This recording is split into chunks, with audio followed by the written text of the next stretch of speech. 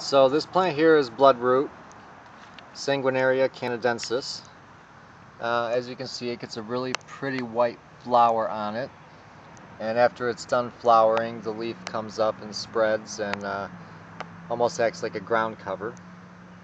It takes part shade to shade and moist to average soil, but it can tolerate drought after it's established. The leaf itself can get to be about 6 to 10 inches tall, and it blooms April to May.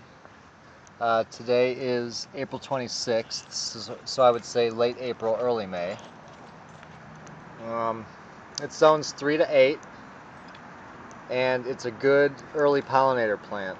It attracts the sweat bees, mining bees, cuckoo bees, and bee flies. And a neat thing about this plant is the ants move the seed around. So I'm kind of hoping that it'll do that here in my backyard and fill in some of my shady areas. There's my dog Hunter.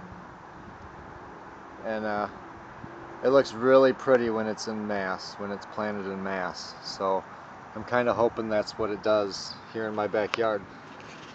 And if you have any questions, please let me know. Thanks.